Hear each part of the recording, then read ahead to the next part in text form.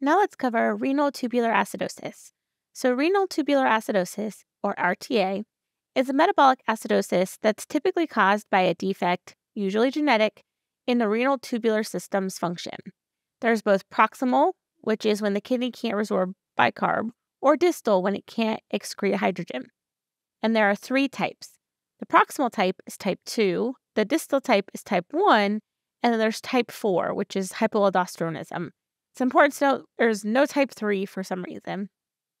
So, all types of renal tubular acidosis have a normal serum anion gap, and all are hyperchloremic. Serum potassium levels should be low in type 1, low to normal in type 2, and high in type 4. So, you can think of the type number as indicating the serum potassium level. So, type 1, low, it's the lowest number. Type 2, low to normal. Type 4, high. So, there's no type 3, there's also no normal, right? So, the distal type, which is type 1, and this is a defect that only involves the hydrogen excretion, and it's reflected by impaired ammoniogenesis. So, ammonium is the main anion with which the collecting duct secretes hydrogen into the urine, and patients become acidotic.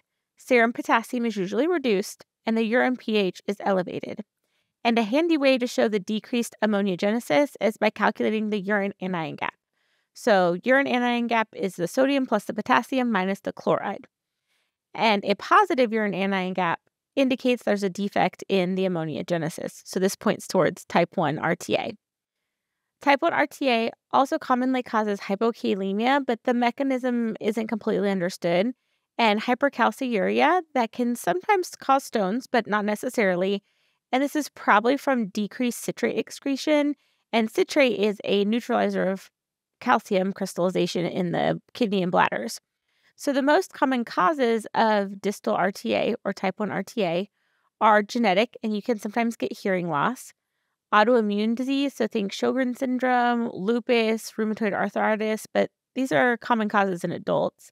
Hereditary hypercalciuria, drugs like amphotericin B and lithium, toluene, so think glue sniffing, and chronic active hepatitis. Treatment is alkali therapy, so sodium bicarb, and low doses are usually sufficient. And then you want to replace the potassium and address the underlying cause if you can.